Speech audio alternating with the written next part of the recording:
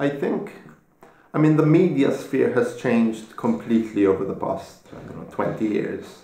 And Malta's no different. So kind of this idea of breaking down gatekeepers. Mm-hmm. So until a number of years ago, you had a number of media organizations which were trusted to a certain degree, and people knew where to go for information that is either factual or is, even if it isn't factual, because of Malta, for instance, we have party media, which is quite a big thing.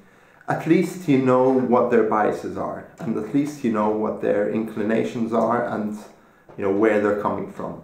Now that has changed quite significantly. So you have a lot of the rise of citizen journalism, which is both a great thing but also a problematic issue.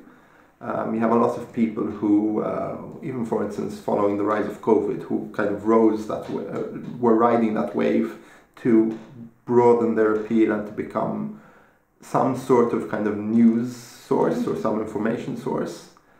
And there is no kind of verification process in terms of what they publish and what they write.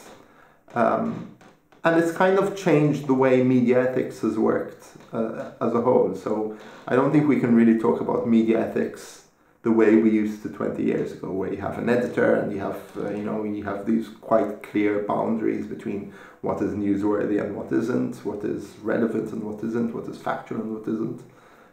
And that's become a bit of a blur. So I think all these changes have made it far more difficult for people working within roles such as my own to kind of verify what is true, what isn't true, because there's a lot of grey in between. So kind of that's one of the biggest challenges I see.